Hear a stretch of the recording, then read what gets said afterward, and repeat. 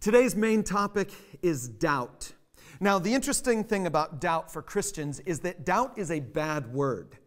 Doubt is, it's a four-letter word, even though it's a five-letter word for Christians, because if you realize the opposite of doubt, we would say is faith, and faith is a very good word for Christians. Faith is perhaps the most important word for Christians. When you look at Hebrews chapter 11, verse 6, it says, without faith, it is impossible to please God. There it is. Faith is the essential component of pleasing God. Or in Galatians chapter 3, 26, it says, so in Christ Jesus, you all are children of God through what? Faith. Faith is the most important good word, and therefore doubt is probably the most important bad word for Christians. We tend to believe that doubt is the absolute worst thing that a Christian can do because faith is the best thing. We name our children Faith. You've never heard of a Christian child named Doubt. It just doesn't show up, except for this one guy who we call Doubting Thomas. And I personally like the guy. I think he's got a lot of good things going on in his life, but still, we call him Doubting Thomas. Now, listen, I've had my share of doubts. I've had my own experiences with doubt when I was in Chicago. Some of you know my Chicago story, but I'll just give you a brief bit of it today. I was in Chicago as a pastor of a church there for about 5 years. When I went to that church, it was obvious to me that God wanted me and my family there. It was obvious that I had been prepared specifically for that experience. I'd gone to an exceptional church when I was being raised. My dad was the pastor of that, so I got to experience that. I went to an exceptional college, and then I went to an exceptional graduate school. I had all of the training that I needed, and I was convinced that God had prepared me well and that He had called me to that specific location. There was just one problem. Nothing in Chicago worked out the way I expected it to. Nothing in Chicago worked out the way I thought it was going to, the way I wanted it to.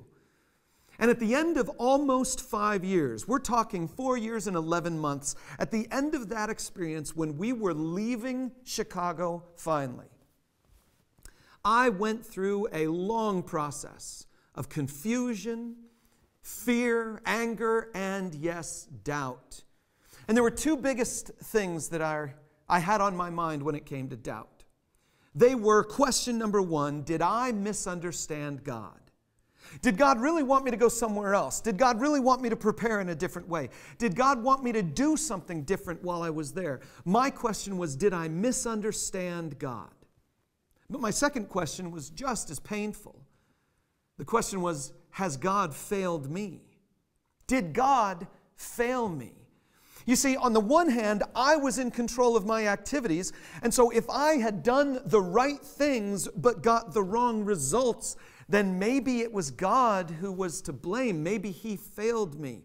And in that moment, I spent about a year wrestling with that doubt. Doubt number one, had I done the wrong thing? Did I misunderstand God? Or doubt number two, had I done the right thing and God didn't come through for me? Perhaps you've been there. Perhaps you've experienced that same dilemma. Perhaps you're experiencing that dilemma right now. You're doubting maybe God put you in the wrong place. Maybe it's His fault. Or maybe you're in the right place, but you're doing the wrong things. After we had been here in Lafayette for 3 or 4 years, I went to a conference of a bunch of pastors. And it just so happened that the then current pastor of the church I had left in Chicago tracked me down. He found me at the conference. He came up to me. He said, "Are you Jeff Michaels?" And I said, "Yeah, I'm Jeff Michaels." He said, "I just wanted to shake your hand and thank you." I said, "What do you mean?" He said, "If you hadn't done what you did in Chicago, all the good things that are happening now in that church could not have happened." I said, "What do you mean?" He went on to tell me a bunch of good things that were happening in that church. And he said, there were some things that were going on in the church before I got there that needed to be changed. And if they hadn't been changed by you when you were there, all the good things that are going on now could not be happening. He said, "Jeff, I just wanted to thank you for making my job so much easier." And I tell you, at that moment, I just felt an incredible wave of relief. But I also learned a new lesson.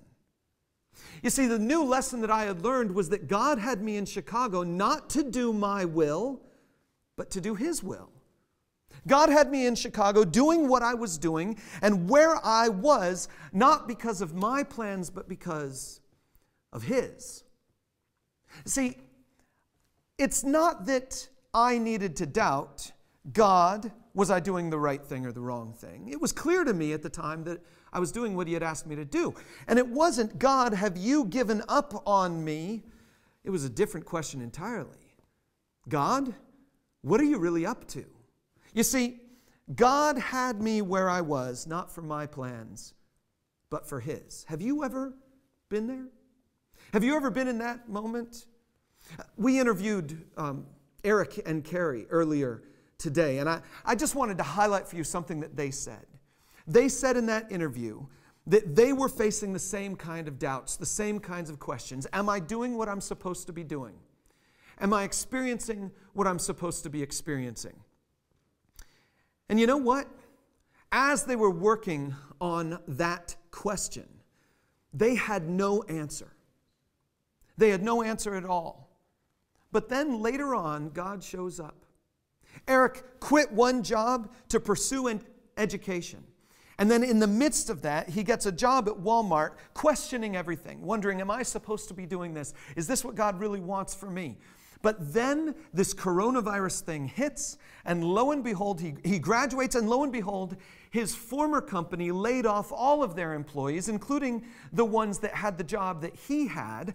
And as a result of his experience at Walmart, he got a great job now. So here's the deal. God revealed to Eric and to Carrie that his journey through this detour was not a, oh God, when are you going to bring me back? It was, God, you are preparing me for something new. See, I believe God had Eric doing exactly what he was doing, not for Eric's reasons, but for God's reasons. Here's the truth for us.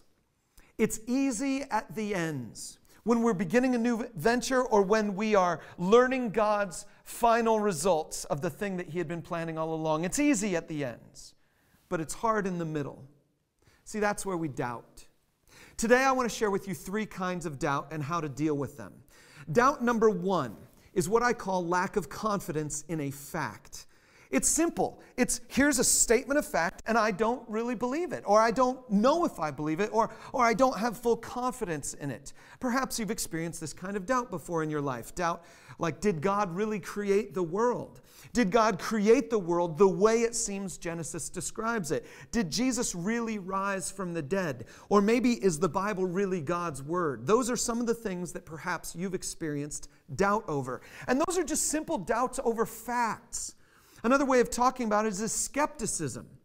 And here's the truth. I believe that skepticism like that is good if we change the question.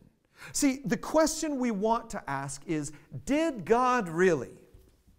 But the question I think we should ask is, what is the evidence for this claim? Let me show you what I mean. In the book of 1 Peter chapter 3, verses 15 through 16, it says this, "But in your hearts revere Christ as Lord. Always be prepared to give an answer to everyone who asks you, to give the reason for the hope that you have.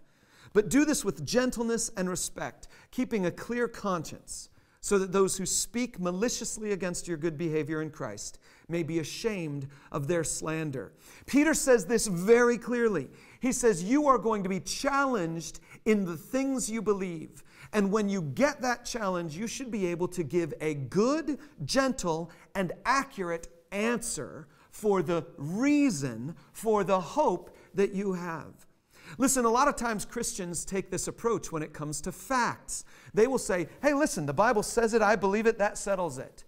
And I want to encourage you, go ahead and have some skepticism. Go ahead and have some doubts. Your question should be not, did God really, but what is the evidence for this claim? What does the Bible actually say? Who in the Bible says it? In what context do they say it? And does Jesus himself ever actually talk about it? You see, I want to encourage you to drive yourself back into Scriptures. It is not doubt to ask yourself the question, what does it really say? What does it really mean? What is the real evidence? So I told you I was going to give you three kinds of doubt. The first kind of doubt, I don't even really consider it doubt the way Christians tend to talk about doubt. I consider it skepticism or a lack of confidence in a fact. And I want you to have a lack of confidence in your facts, because I want you to drive yourself back into God's Word and ask yourself repeatedly, what is the reason for this hope? But doubt number two. Maybe it's also not a real doubt, but let's just talk about it. Doubt number two, I call a lack of confidence in a prayer. This is something that's kind of a sneaky one for Christians, because a lot of Christians will accuse you of being a person of doubt if you've prayed for something and you don't display confidence in the results of your prayer. This happens a lot of times in a number of church contexts, but the best way I can explain it to you is by giving you an illustration. I have a friend. His name was Brad Bush. He passed away a number of years ago. But I knew him before then. And he was definitely a part of a church culture where they believed that in order for you to receive what you had prayed for, you had to have utter confidence in that prayer. Well, Brad was a great pastor in town. He did a number of phenomenal things to improve the spiritual condition of people here in this community, and I am incredibly grateful to God for putting Brad Bush in our midst. But when he was diagnosed as having a brain tumor, a bunch of people got together around him and they prayed for him. And they prayed for his healing. And I was in a number of contexts where I heard people use this phrase. They were believing God for Brad's healing. They were believing God for his healing. There were some people who even had visions that Brad would be completely healed and completely restored. But he died. So there are some Christians who would say the lack of Brad's healing was proof of the lack of faith. He wasn't healed because there was some kind of doubt. And listen, there are a lot of Bible verses that indicate we have been given promises by God that He will answer our prayers. If we pray according to His will, He will hear us. He will answer us. And I could quote a number of different passages that on the surface look like blanket promises that when you pray for something, you are supposed to hang on to that prayer with confidence. And you're supposed to claim it. You're supposed to believe it. You're supposed to say, this prayer will happen. There's only one problem. The Bible doesn't support that. You see, there's this passage in James. There are passages you can take out of context that support it out of context, but the Bible as a whole doesn't support it. Let me show you this passage from James chapter 4. It says, you do not have because you do not ask God. Well, see, there you go. We didn't ask God, and so that's why we don't have. No, keep reading. He says, when you ask, you do not receive because you ask with wrong motives, that you may spend what you get on your pleasures. See, someone might accuse you that it's doubt when you prayed for something and don't expect it to come. I don't believe so. I don't call that doubt. I call that a lack of confidence in your prayers. And you should have a lack of confidence in your prayers because you should have a lack of confidence in your motives. And you're saying, oh, no, I've got great motives. My motives aren't for my own pleasure. My motives are pure. Well, let me show you what Proverbs has to say about that. Proverbs chapter 16, verse 2 says, all a person's ways seem pure to them, but motives are weighed by the Lord. I don't know what your motives are, and I don't know what my motives are. I know a little bit of what my motives are. I know a little bit of what Brad's motives were. I know a little bit of what the people in Brad's lives' motives were. But I'll just tell you, God can get glory and great things can happen when one of His saints goes to heaven. And God can get glory and great things can happen when one of His saints stays on earth. And God can get glory and great things can happen when one of His saints goes through a hard time and then is delivered from that hard time. And God can get glory and great things can happen when God chooses which of those three options He wants. We pray for things and then we lack the confidence that our prayer is going to come true. And I'm okay with that. And you should be okay with that. because your motives might not be entirely purely what God wants. And so that's one of the reasons why Jesus would always say, pray in my name. That's one of the reasons why Jesus would say, whatever you ask in my name will be done. Ask anything according to my will, and it will be done. See, Jesus himself, when he was in the Garden of Gethsemane, prayed a prayer, and he said, Father, if you would, I would like it for you to remove from me this thing I'm about to go through. But nevertheless, not my will, yours be done. That's why Jesus says in the prayer we call the Lord's Prayer, Father, your kingdom come, your will be done on earth as it is in heaven. Listen, I want to encourage you, if you've ever faced doubt with regard to your prayers, great. That's a good doubt to have. It's just simply you need to ask a better question. Not, God, why won't you answer my prayer? The better question is, what are my motives in asking for this thing? So here's the deal. I think we all need more doubt. We need to pray fervently, but still question our motives. And we need to hold convictions over our beliefs, but also pursue answers. But there's a third kind of doubt. And this is the real one. It's the kind of doubt I want you to remove from your life entirely. It's the kind of doubt that I think needs to be eradicated from your life. It's lack of confidence in God. See, you can doubt all the other things, but I don't ever want you to doubt this one statement. A good God is in control. A good God is in control. I want to take you to a passage of Scripture in Matthew chapter 14.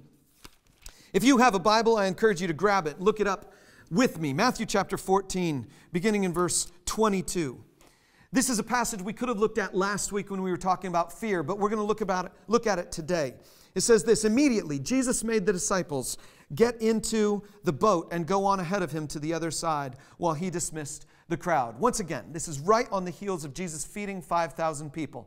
He goes up onto a mountainside to pray. He dismisses the crowd. He dismisses the disciples to cross the lake. It says this in verse 23. After Jesus had dismissed them, he went up on a mountainside by himself to pray. Later that night, he was there alone, and the boat was already a considerable distance from land, buffeted by the waves because the wind was against it.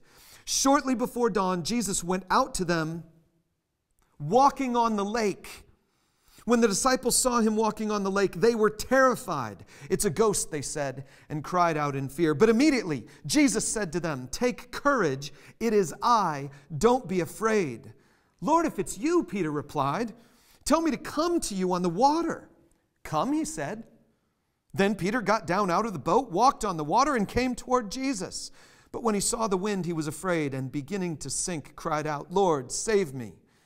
Immediately Jesus reached out his hand and caught him. You of little faith, he said, why did you doubt?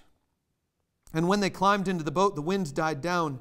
Then those who were in the boat worshiped him, saying, truly, you are the Son of God. Now, as I said, we could have talked about this last week when we were dealing with fear. Twice in this passage, we're told about fear. Once, we can assume they were afraid. So here they are, they're rowing, they're buffeted by the wind and the waves, they're having a hard time rowing. They're probably afraid then, even though it doesn't say it. But then when Jesus goes walking to them on the water, it says they are terrified. They thought they saw a ghost. They thought they were all going to die because somehow an angel of God or a ghost or a spirit was going to come and get them. And so they were terrified. And then Peter, he gets out of the boat, and then we are told that he is afraid. But Jesus didn't accuse Peter of fear, did he? Did you see what Jesus said about Peter? Jesus said, you of little faith, why did you doubt? See, even though we are told Peter was afraid, and even though we are told the disciples were afraid, Jesus doesn't accuse them of fear. Jesus accuses Peter of lack of faith or doubt. What did Jesus mean by doubt?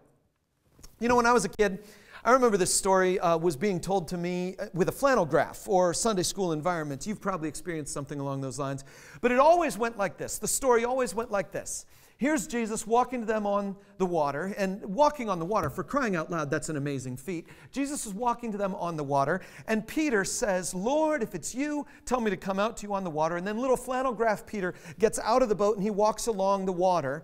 And then, this was my favorite part of the flannel graph story, because there were always these waves, you know, that were on the flannel graph. And then Peter would be behind the waves, and here's Jesus standing on top of the waves. And then the Sunday school teacher would take the paper Peter, and he would say, when Peter took his eyes off of Jesus, he began to sink, and then they would pull Peter down under the waves. I loved that. It was so visual. I loved it. They would pull Peter underneath the waves, and then he would cry out, Jesus, save me. And then the teacher would make the moral point of the story. Peter began to sink because he took his eyes off of Jesus. Listen, I've preached that before. I've told people that before. Peter took his eyes off of Jesus and put his eyes on the waves, and that's when Peter began to sink. But there's just one problem with that. You see, that put in my head this idea of magical eye contact. There's this scene in the first Harry Potter movie where Harry is on a broomstick and he's flying around doing his thing, you know, in this Quidditch game. If you're familiar with Harry Potter, then you understand these things. If you're not, don't worry about it. He's flying around on a broomstick, and then the scene all of a sudden changes as we realize that Harry is under a magic spell. And you, the viewer, the audience, begins to realize that the reason he's under a magic spell is that the evil Professor Snape has been maintaining eye contact on Harry's broom. And they solve the problem when Hermione, the hero, is able to convince Snape to avert his eyes from Harry's broom. And once the evil person gets his eye contact broken from the broom, then Harry is fine after that point in time. And I had the same picture in my head when it came to Peter and Jesus. As long as Peter had his eyes on Jesus, the magic of walking on the water remained the same. But Jesus doesn't accuse Peter of taking his eyes off of him. Jesus doesn't accuse Peter of paying attention to the waves. Jesus accuses Peter of doubt. How should we understand this? Here you go. I think there are two verses that I want to point out to you to give you a good picture of this. Verse 28, Peter says, Lord, if it's you, tell me to come to you on the water. Let me just summarize that for you. I'll give you a quick summary. Because of Jesus, I'm okay. Peter looks at Jesus, he says, because of Jesus, I'm okay. If that's really you, Jesus, then you can tell me anything and I'm going to do it. Even walking on the water, and I'll do it. It doesn't matter. As long as that's Jesus, I'm okay. Peter says, because of Jesus, I'm okay. But now, let me take you to the next verse that I want to point you to. It's verse 30. It says, but when he saw the wind, he was afraid, and beginning to sink, cried out, Lord, save me.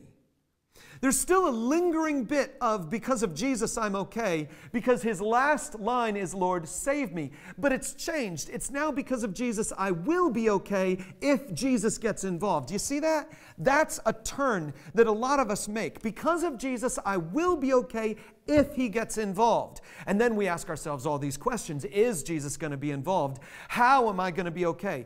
But there's something else that happened before Peter says, Lord, save me.